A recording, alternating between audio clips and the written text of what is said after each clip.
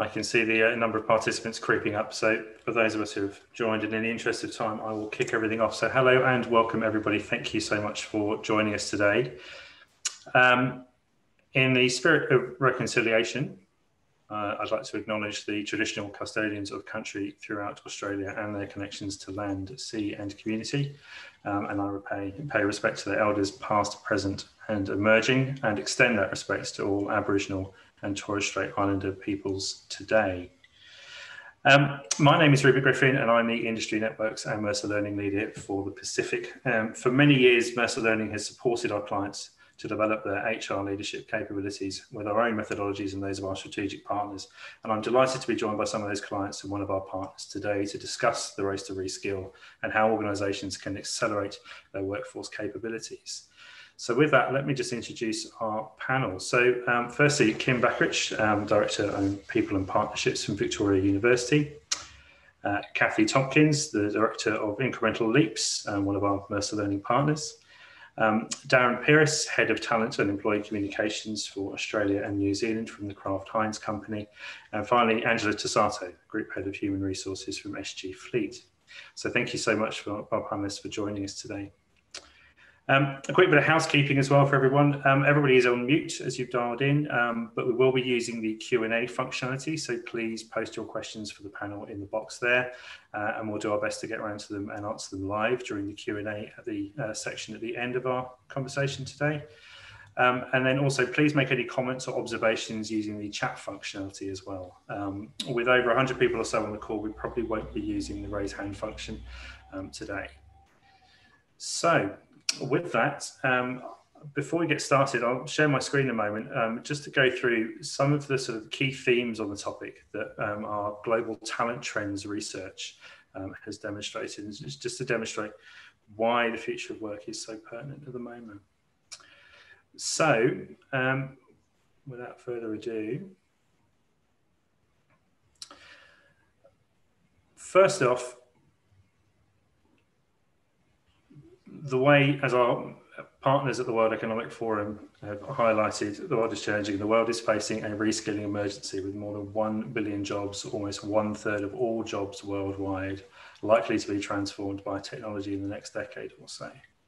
At the end of 2019, Google Health announced that their AI system was just as good, if not better, than human radiologists at detecting breast cancer.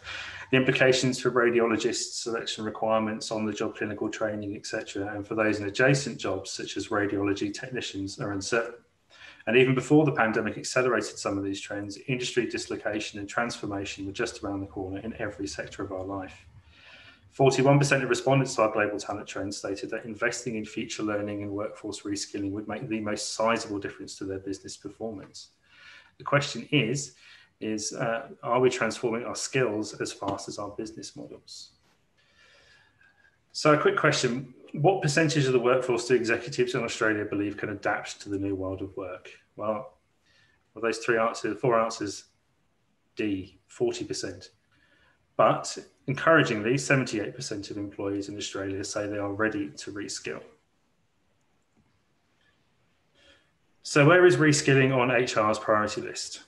HR is focused on many things, but measuring skills gaps against business objectives and investing in future learning are number 2 and number 5 on the list of priorities. We need to think differently about how we forecast future needs and where those skills are retained. With that in mind, 65% of Australian companies plan to increase their build strategy, 51% plan to increase borrowing of talent, and 80% of executives say that their contingent workforce will increase in the near term. And the old approach to forecasting skills and strategic workforce planning was a rather sequential process. Workforce strategy and planning was often independent of business strategy and technology roadmaps. Leadership and the Chief Technology Officer would define and design technology solutions independently. HR would then manage workforce adjustments as needed. It was a reactive approach to technical retraining, reskilling, and rebalancing of the workforce as technology was introduced. Today's approach is much more interrelated. Workforce strategies integrated with business and technology strategy development, leadership, CTO, and HR define and design cohesive technology and workforce solutions. There's then continuous and multi-dimensional training and development, building readiness for the new world of work and associated technologies. But how are people embarking on reskilling? We asked both employees and employers what the top 5 skills are of today and tomorrow. And you can see here that employees thought innovation, advanced interpersonal skills, and customer experience skills are in demand now in the future. Whereas HR had a slightly different list of what's needed now versus what's needed in the future, with much more of a focus on agile transformation, data science, data visualization. Given these priorities, it's also surprising to then see the spread in the reskilling budget globally. We found that China is really leading the charge here, but Australia at around $1,250 per head is just ahead of the global average of $1,200. But what's been effective in upskilling the workforce, according to our survey? Well, secondments or placements outside of the company with suppliers or partners to learn skills and bring them back into the business, learning from colleagues in peer-to-peer networks, and formalised reskilling programs were popular at over half of the organisations we spoke to. But when it comes to the barriers, HR's top barriers to reskilling were that they were concerned that talent would leave once the investment was made, and obviously the cost implications. But an additional barrier is there's a gap in the understanding what skills are needed and which people have those skills in their organisation. So is the workforce ready for reskilling? What gets in the way of individuals learning was another question we asked. And the number 1 response was not enough time to undertake training. Number 3 was that my organisation does not recognise or reward this type of learning. And number 5 was that there was no opportunity to use these newly acquired skills. So how do we incentivise for reskilling and transformation? Today, reskilling is very much part of the new work deal for employees. And when asked what would help them thrive, the opportunity to learn new skills and technologies was number 1. People are recognising and wanting to be reskilled now because employees know that they're at risk of being displaced if they haven't adapted or retrained as fast as their business is transforming. Of those employees who are excited by the prospect of job reskilling, we found they were more likely to have a manager that has their back and operate in a climate of trust, were more likely to say, my company understands my unique skills and interests, and more likely to be able to say no to unreasonable work requests. And finally, we heard about the need for new and innovative rewards and recognition programs that support the reskilling effort, with organisations considering options such as rethinking pay for performance by shifting to pay for skills models, and by ensuring opportunities to acquire new skills then equate to new responsibilities. So what's the focus now as a result of the pandemic? Well, it's obviously accelerated the future of work. As one of my colleagues recently said, the future of work is now. The future is now. It's increased the need to work from home, but to remain productive and maintain work-life balance. It's meant acquiring new digital skills and required people to develop stronger interpersonal skills, build adaptability and agility to overcome the challenges of working in this way, and to learn better ways to collaborate more effectively. The pandemic has brought leaders to the fore as they are increasingly required to be more present, connected, and empathetic. And finally, as Mercer Learning knows well, there's been a significant acceleration in the pivot away from more traditional chalk and talk classroom-based learning to virtual live online workshops and self-directed e-learning on platforms like LearnFlix, edX, or LinkedIn Learning. So some of these meta trends as a backdrop for our discussion, I'll stop sharing my screen and go straight into the Q&A. So I think to kick us off, I'll come to you, Kathy. The first question, you work with a variety of different organisations. What differences are you noticing in how they're approaching learning now compared to last year? Yeah, so I guess I was really surprised with how quickly organisations were able to pivot to the virtual classroom environment. Many organisations have actually taken the opportunity during the lockdowns to offer development to their staff, both to the employees and also to the leaders. And I think the main difference there is that rather than full-day classroom-based programs, organisations are really opting for a more modularised approach. So having maybe 3 or 4 2-hour sessions which actually quite frankly allows the employees opportunity to really apply their learning in the interim between sessions. And there was a trend towards this even before COVID, but I think that digital capability increase that we saw so rapidly, particularly at the beginning, has made it really possible for participants to get involved and for facilitators to design classroom-based experiences in a virtual classroom that are really engaging and that people can get involved with and learn from. So, I think it was a trend that was moving in that direction anyway, but we've seen an absolute acceleration because of what's happened this year. Yeah, absolutely. And I suppose a follow-up to that, which I'll then open up to the panel after you, Kathy. So, which skills have organisations been focusing on for their employees and leaders? What's been in demand? Yeah, so I think there's three groups that I've seen demand come through for. The first is leaders.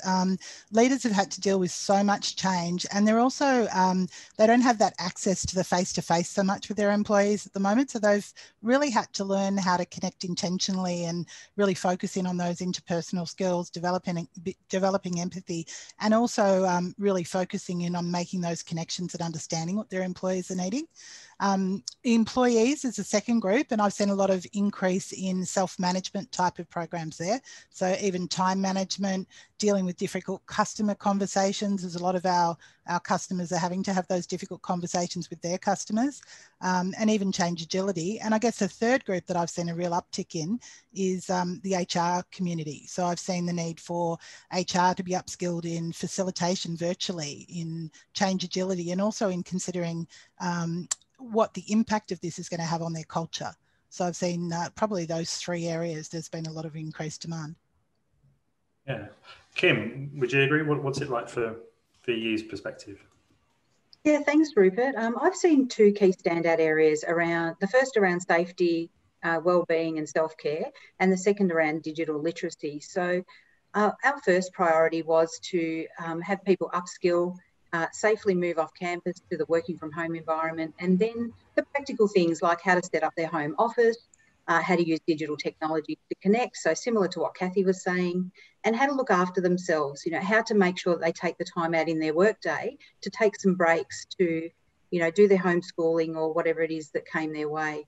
And in that third one was also cybersecurity. So we saw a rise in the need to protect documents and protect ourselves from potential attacks of cyber. The second area around the learning new technologies and teaching methods was something that was prevalent in our academic workspace in particular. Learning how to deliver programs online where they'd traditionally done face-to-face delivery, and looking at activity-based learning and how to use breakout rooms, and that posed some challenges for them. Absolutely. Angela, how about SG Fleet's perspective? Certainly for us, change leadership's been a big focus. I think 12 months ago, change leadership was something that was important at particular times of the year or for particular projects, but now it's become mainstream. People need to tap into that skill every day, and so we've really needed to focus on that change leadership piece too. Also, I think in starting to look at skills and skills gap analysis, that need for upskilling, coaching skills of managers. They've had to deal with certainly a personal care element for their teams that has been much easier for them to manage before when they've been face-to-face. So certainly those two areas have been, certainly change leadership probably predated COVID in terms of a need, but coming into COVID, it's kind of put much more of a focus on that. So that's been probably the greatest focus in the last 6 to 9 months for us. Thanks. And Darren, how about you? What's your perspective?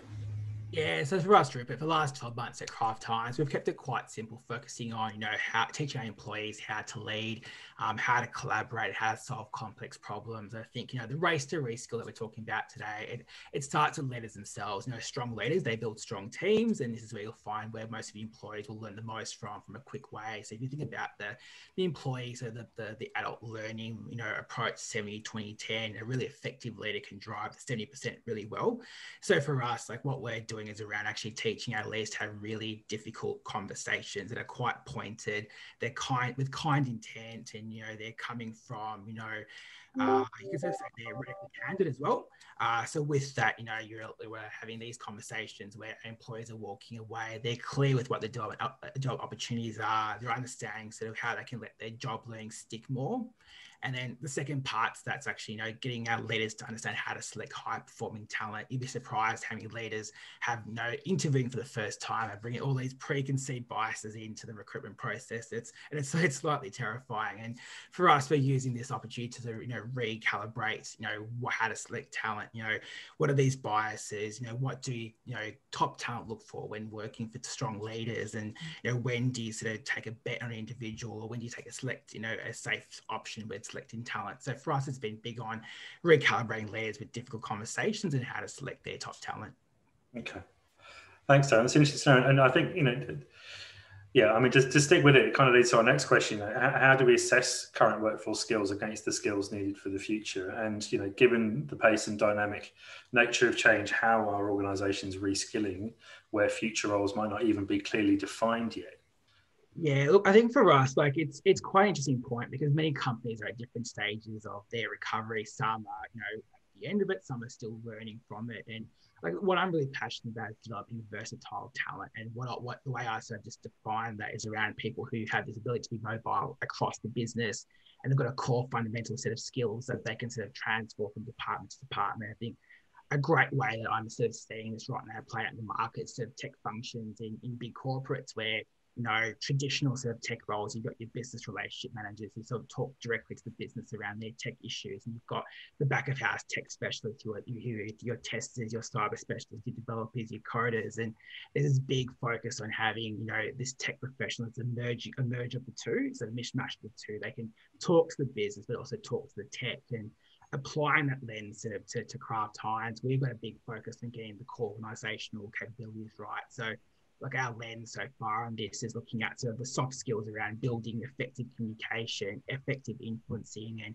driving better cross-functional collaboration. And then the hard skills around sort of, a consistent way of solving complex problems, and even building, basic financial and commercial acumen. So, your people can understand sort of the outputs they're doing, how does that link back to, overall business outcomes and performance.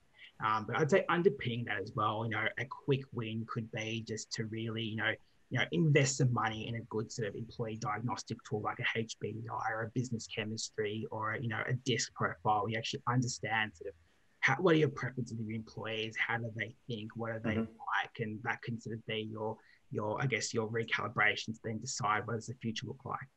Okay. Yeah.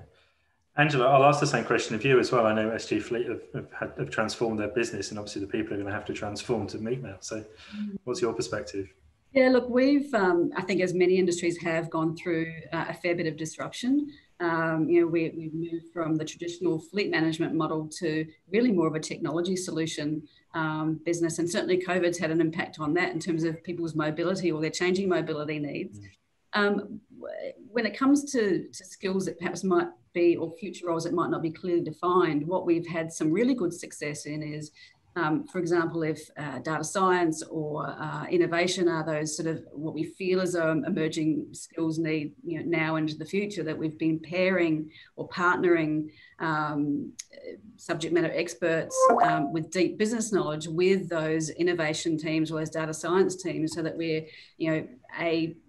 cross-skilling those subject matter experts in that data science piece, but also getting a really good outcome for a customer in terms of a product that's ready for market. So it's, there's not a science to it necessarily, but we certainly have had really good success through secondment and actually exposing people to other parts of the emerging skills in the business. So everyone's had to be obviously very reactive to COVID and so on, and predicting the future skills has brought this, much more forward in everyone's consciousness. But so in terms of that, so what are some of the future work skills that you've identified as sort of being potentially quick wins? So some of the things obviously that we've had to do very quickly in a reaction, but what about sort of some of the other things that we think some of the people on the course today might be more interested in understanding, that would be a low-hanging fruit, as it were, in the skills reskilling Darren, I'll start with you again, if you don't mind. Yeah, look for me, as an accountant by training, I'm quite passionate about data literacy and financial acumen, building that really well in the business. I think as a talent head, I have a key expectation that my employees are able to talk to a basic, P&L of the company, understand the cost drivers of the company, what impacts the P&L, what impacts the EBITDA, the year-to-date performance, instead of how does your role then impact the organisation indirectly or directly. So a really easy way that we've done that's really cost effective is to partner with your internal finance team to build that training to the broader business around, what are the commercials of the organisation, and from that, it's a real development challenge back to the finance teams, because they need to simplify the complex that is finance, but also you're teaching your employees like the basics of, what is the language of the business that is finance. So that's something that's been really quick, that we've been able to do, and it's understanding people, when you're spending $1, like what is that impact on the broader business, and that's something that I think we have a long way to go. I think overall across Australia, but building that data literacy, financial literacy, like once we get that right, I think that will start the speed to reskilling. Kim, how about from your perspective? You already discussed how obviously academics have had to shift from classroom based to virtual. What are some of the other sort of low hanging fruit that you've been able to identify?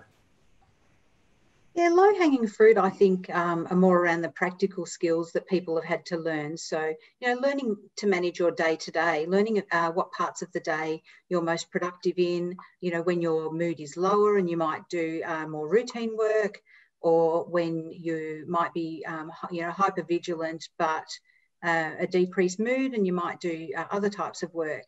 And learning really to juggle. So learning to juggle the things that are important to get done with the things that are less important to get done. I guess one other main thing I've seen is the problem solving. So along the lines of what Darren was saying earlier, we've had to deliver some innovative processes, unprecedented times in very short time frames. So things like, staff asking what leave provisions can I access, and us thinking outside the box as to what might be possible. So in the past, we would tend to plan, get approval, and then roll something out. I've seen a real shift to doing and then improving rather than trying to get it 100% right in the first instance. Yeah, that's a great perspective. Thank you. Angela, what would you say? I would certainly agree with Kim's problem-solving piece. We've had teams that have had to really pivot and develop new processes really quickly and get to the root cause of a problem without really having necessarily all of the facts or all of the information. So that has been a bit of a silver lining in terms of people being able to develop those skills really quickly. I guess the other part of that too is perhaps more about preparing for future work skills. We've had to look quite rapidly at what skills we already have in the business. I think we have an untapped resource of skills that might not be deployed in the person's current role, but they exist and can be harnessed. So I think we've really identified a quick win is certainly to understand what we have already and how we can deploy that to the business's advantage, but also the individuals in terms of that skill utilisation. Right. So we did have a few pre-submitted questions, and Kim, there's one that really sort of spoke to your experience here. So what are some examples of how education providers are shifting to support the demand of new skills? So what's been you doing? Yeah, I think the online delivery is the obvious one, which we've talked about already. We've seen a growth in demand for micro-credentialing, and I think Kathy touched on that earlier. So this is where training can be undertaken in short bursts, just in time, depending on what people need, and particularly in the digital literacy space and the data literacy space. We have seen training emerging in new occupations such as robotics, artificial intelligence, cybersecurity. We've seen stronger partnering with industry to gain more insights into what might the future skills look like. And I've seen, more panel discussions, video interviews, advisory panels. That's probably enough for now. Great. So in terms then, we've talked about leadership, we've talked about some of the skills that they've required, and we might come back to that a bit later, but how do we convince leadership that the return on investment in future work skills is worth it? Darren, I'm sure you've got some tales to tell. Yeah, look, I mean, my response will be somewhat short here because I think it varies from company to company. But I think what's worked for me, I think, is really mainly two things. It's showing sort of how this development journey is going to link back to the organizational journey. It's like, how do we get people out on the bus? And I guess secondly, showing is the hard quantitative people metrics that, your organization has. And like for me, as HR lead, I've got some very hard quantitative metrics around turnover, around employee engagement, and especially around talent acquisition, around time to hire, cost of agencies, first year retention. So for me, like when I built out my business cases, I've worked very closely with my HR analytics team to show, like, by taking a build approach to capability, I'm able to reduce TA costs. I'm able to sort of, drive better first year retention, drive better sort of, improving of turnover. I've seen better shifts in engagement, about 15 to 20 points in some of the development opportunities we've done this year. And in addition to that, I've got employees who, who are feeling trusted that they can, invest in, come on the longer term journey of the business, and it's a great time to do it in this time of uncertainty that most companies and most employees are feeling. So in summary, it's linking it back to the overall journey and linking it back to some hard metrics, which is sort of how most of our executives talk. Great. Kathy, I mean, from your perspective, what gets people over the line? Well, for me, leaders want to see results. So they want to see participants be able to go back into their business and apply what they've learned. They don't want them just to have a theoretical learning experience. So I've seen that where programs are really focusing on how do you use this in your business, and that's incorporated in the program, that's really something that gets leaders over the line. And I think the second thing is, certainly for a lot of the programs I work with, I start with the executive team and I work with the executive team, and very quickly there's that demand to say, well, how do we get this out to our staff? Because we want to be able to have them apply it in the same way. So, an example might be with Kim's organisation with Vic Uni. We started with, we looked at whole brain thinking and HBDI with the senior executive team, and then we moved to the senior leadership group. And in fact, COVID was breaking while we were starting to run some of those sessions with the senior leadership group. And so we used some examples of, well, you know what, let's whole brain think COVID and the university. And so the groups came up with different scenarios. So they looked at the master's students, they looked at international students through the lens of the instrument that we were working with. So just making it very applicable and to that context for those people. So they're walking out ready to apply what they've learned. I see that being a really big need when we're talking with leaders about what they want out of the programs. Right. So part of the talent trends sort of highlighted about where people were wanting to engage with skills from an employee's perspective. A lot of it was around culture and trust. So how do we build that climate of trust and that sort of trust culture that encourages employees to want to learn and upskill? Kim, I'll come to you first if you don't mind. Thanks, Rupert. Look, the thing that stands out for me is authentic leadership. And I think the key here is storytelling. So leaders sharing their experiences in order to build trusting relationships with their staff and genuinely showing some empathy. It's also important that they actively listen to the needs of their people, that they take the time out to ask their people how they're going and actually help them to address any concerns that they may have. The other thing is around understanding that people move through the change cycle differently. So, if we think about shock, denial, anger, exploring, acceptance, people need different things at different times, and they can go backwards and forward through that. So at certain times they may need information or support or some direction or some encouragement, and it's about tapping into what that individual needs. So a couple of innovative things that we've been doing to build trust at the university is we've set up some podcasts, and it's called The Chat Room. And it's where senior leaders have conversations with each other or with staff, and they talk about their challenges. What are they experiencing during lockdown? Not finding time to exercise, or working out how they can fit that in their day, or juggling work and homeschooling. And this has made them feel very real because they're experiencing the same things that our employees are. Okay.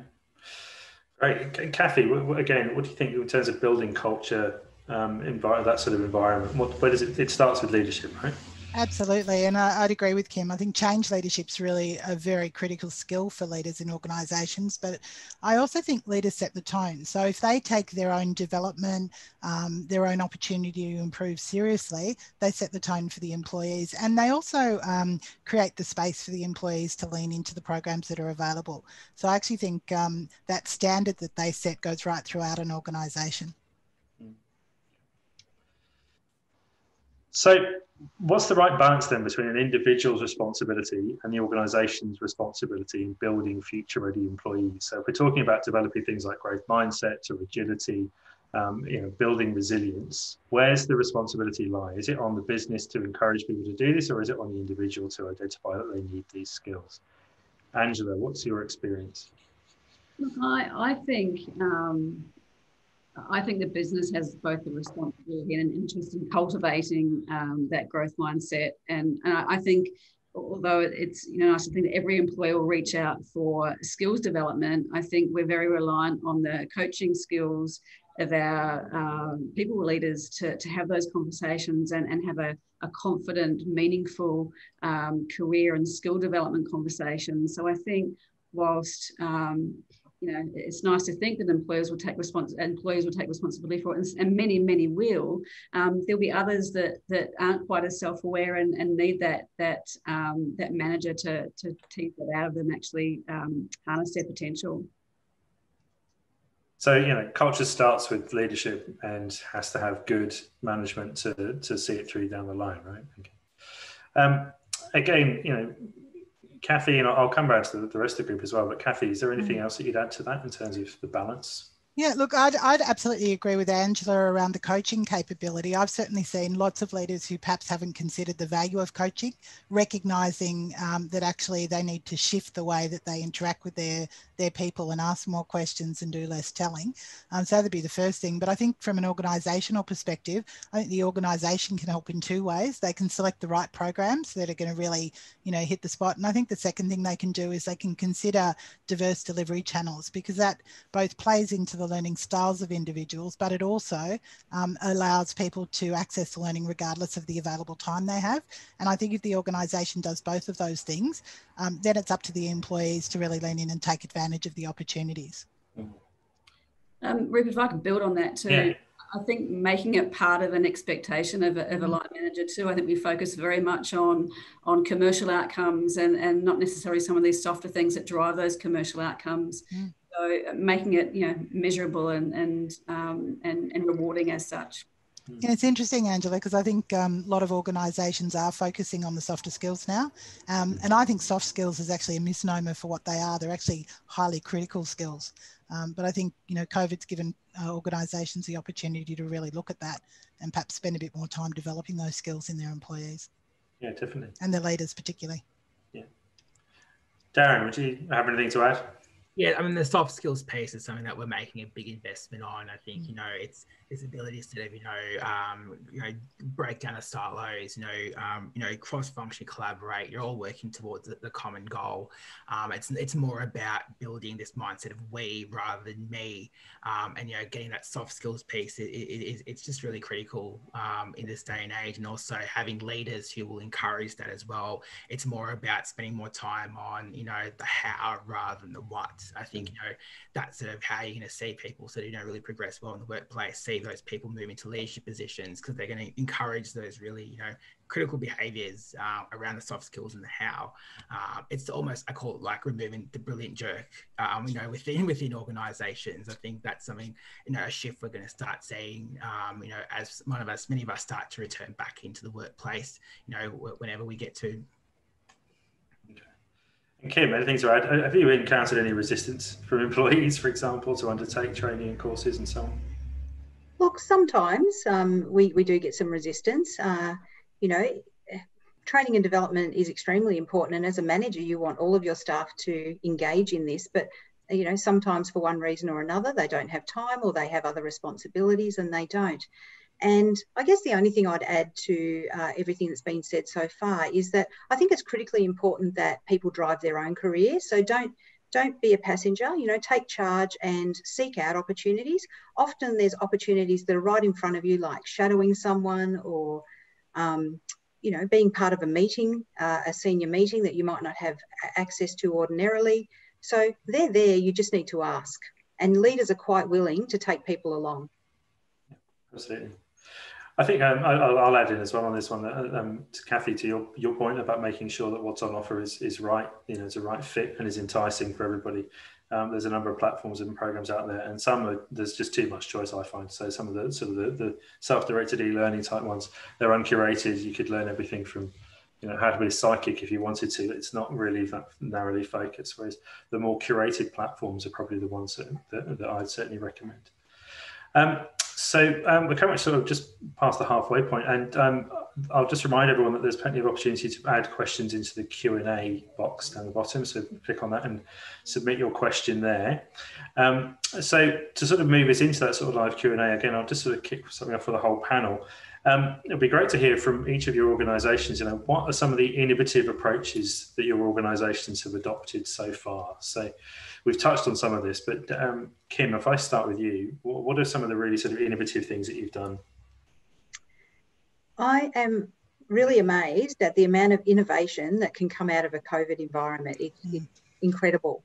One of the standout innovations I've seen is a program that's called the VU11s. And it's a group of staff that got together and set up an online program. It's run daily. It's 15 minutes, so it's short and sharp. It's aimed at internal staff. We have internal people coming along and presenting, and we have external guests that are brought in at times. It's driven by the people based on their needs, and it's really focusing on health, well-being, safety, and developing the knowledge and skills around mindfulness, healthy eating, you know, different exercise programs, and I guess really anything else that employee asks for. Right. Angela? I think a couple of things that we've either had in plan or have implemented, and perhaps it's come out of COVID, is different ways to recognise people. We found that when people were working remotely, and this is perhaps not so much linked to skills, but recognising someone as a leader is a skill.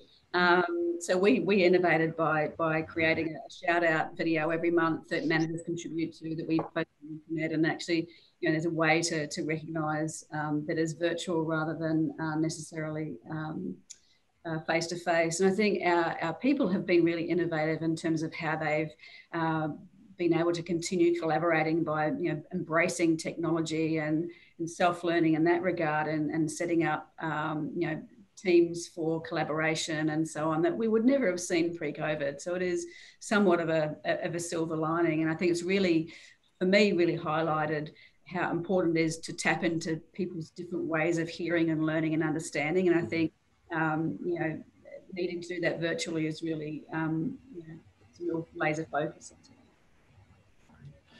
Darren? Yeah, look, for us at Kraft Heinz, it was an interesting time for us as a business, because in December last year, we became Australia, New Zealand, Korea, and Japan. So one sort of big business unit. And with the border restrictions in place, it was very tough for us as a business to really sort of get to know, you know, the employees that made up the different parts of our business. So one of the things we implemented very early on in the year was an initiative called Human Hour, where people can sign up for 1 hour slots. And you had one rule: you couldn't talk about work. You had to get to know people across the company, and you had the, you know, it was around people sharing the most memorable photos, the most memorable trips. It was about getting to, you know, building that human connection again. And, you know, just at the start of when everyone went back into lockdown, especially when New Zealand went to stage 4 sooner than what Australia did and what Victoria did. And it was a nice way just to sort of, you know, build some familiarity, build some connections, understand sort of who was working in the different countries that you had, you know, that were part of your teams. And it was just a very quick win for us that, you know, just brought a little bit of spark of joy to people's days. Yeah, I have to say I'm very much enjoying our trivia. Every 2 weeks, get together as a team for a bit of trivia, and it's great fun. I've got to know people I would never have normally sort of even bumped into in the office. So it's fantastic, that kind of thing that's really come out of this. There are some silver linings.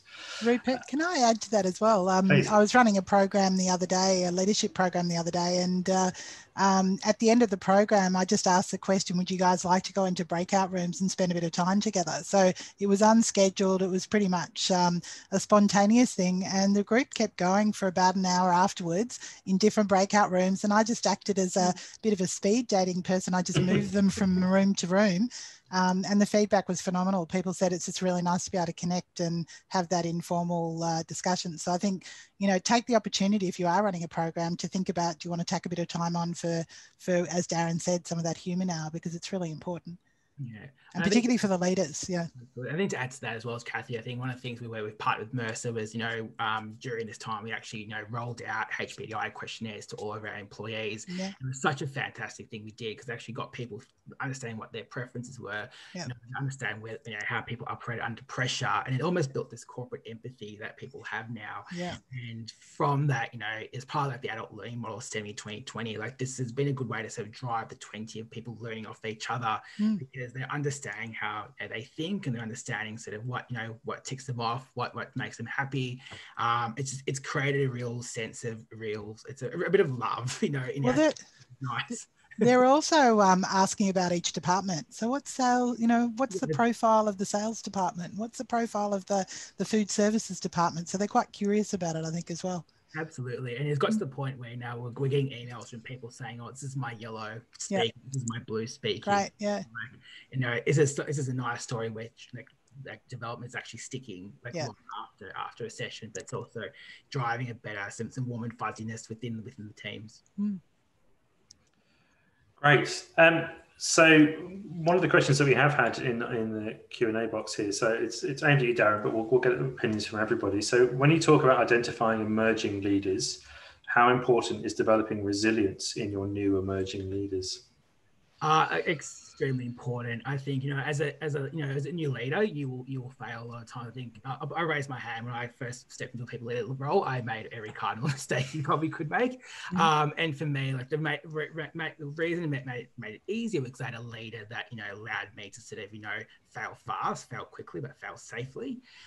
So it not only does it rely on the individual themselves, but it's also a big part of the leader to give that space and environment to, you know, to try new things. Because people are complex, you know, especially during this current time. So it's you know, not just resilience, but grit, you know, being able to sort of just stick it tough during this time. Like it's, you know, we've all had long days. I think, you know, the days are definitely getting longer, working from home, but it's also comes back to that leader's leader as well, because you often find as a new leader, you will mirror what your manager does. And and I guess the summary of that is saying that you've got to pick your leaders right, make the investment, don't rush into picking leaders, you know, put your leaders through the test so that, you know, because it's probably one of the most important, you know, recruiting decisions you'll ever make.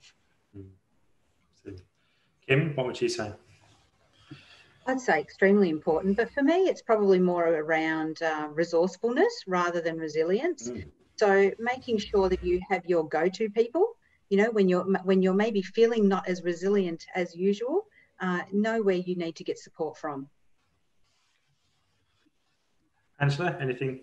Yeah, look, I definitely agree with Kim and Darren's comments. I think resilience and resourcefulness can sometimes be overlooked. You know, we look to the core competencies that we traditionally have in leaders, and sometimes overlook some of those nuances around resourcefulness and resilience. But it is critically important. Great. Okay. I think another question that I've had for everybody that sort of comes as we're talking here is around sort of engagement. So we talked about how sort of we develop the right culture, how we develop and encourage employees to sort of, you know, lean in and take advantage of things. And obviously at the moment with everybody working from home and more spread out, we've worked out how we can stay connected. But in terms of the impact on engagement, where does upskilling and reskilling and preparing people for the future of work fit? Well, Kim, I'll start with you if you don't mind. Well, that's a challenging one. I might throw over to Kathy first. That's okay, and I'll reference something that Darren's organisation's doing in my answer, if you like.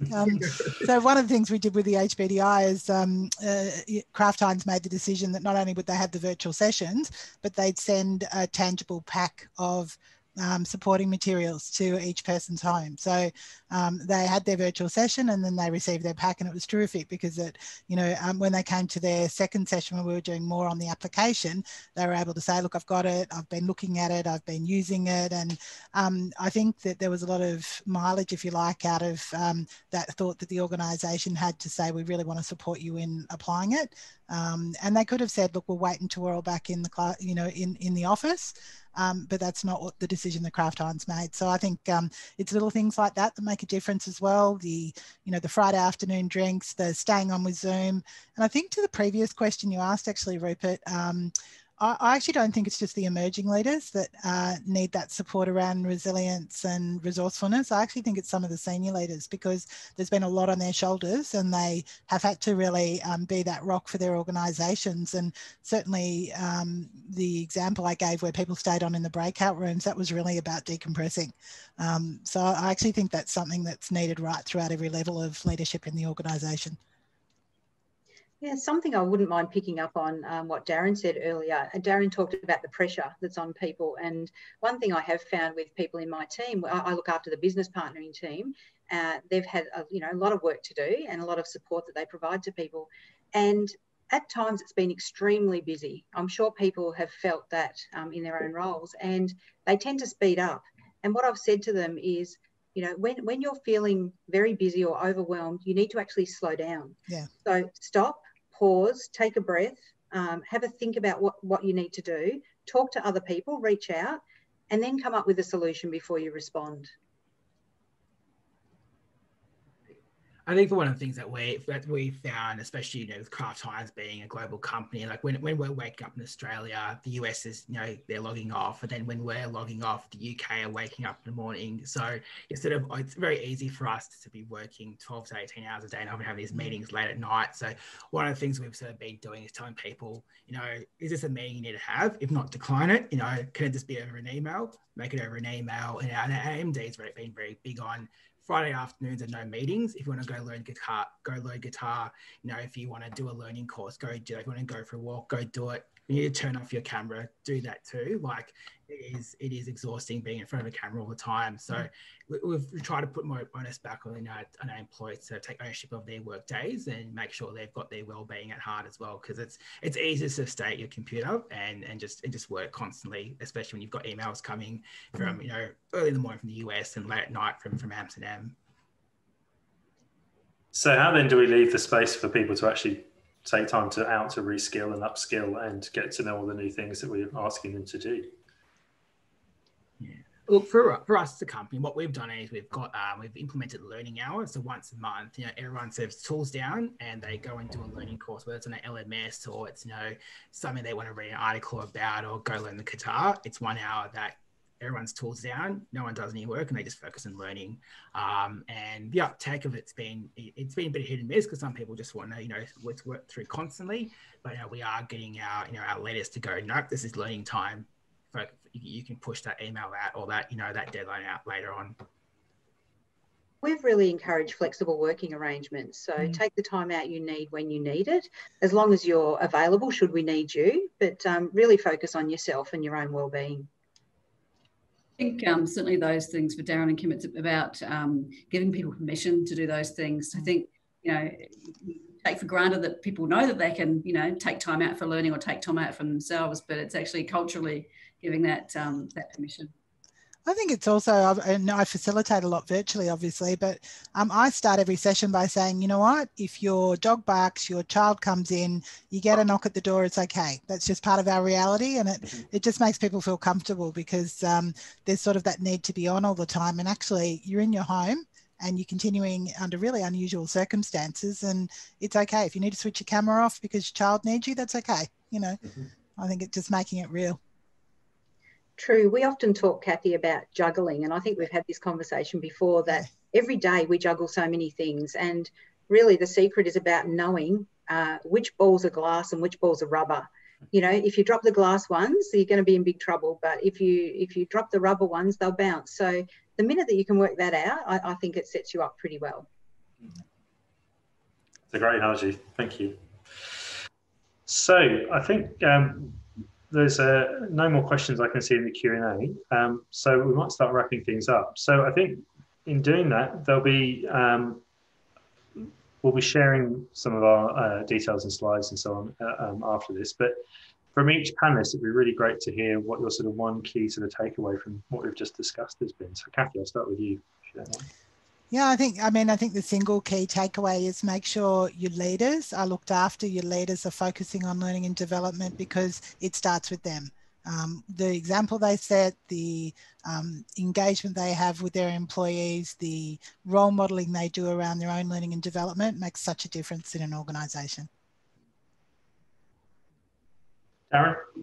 Yeah, look, for me, the way I sort of see it is spend the time to recalibrate your leaders, recalibrate your core skills before you make your big bets into your future skills. Because I guess without those two, like, you know, these big reskilling investments will fail. Learning comes in many different ways. It comes through formal courses. It comes through, you know, talking to your peers. It comes through webinars. Find what's right for you.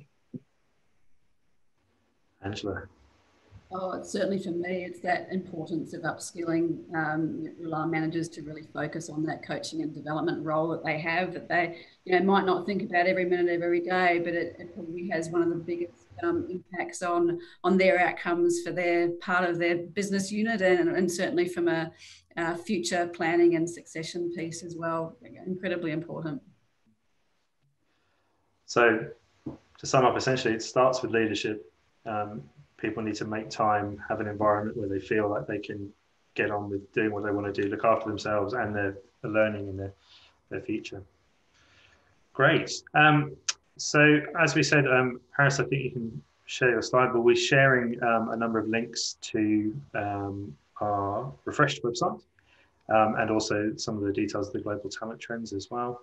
But please do reach out to any of us and reach out to us, find us on LinkedIn and so on. Or reach out to us via the website if you want to talk about any of the stuff that we've discussed today. That just leaves me to thank our panel.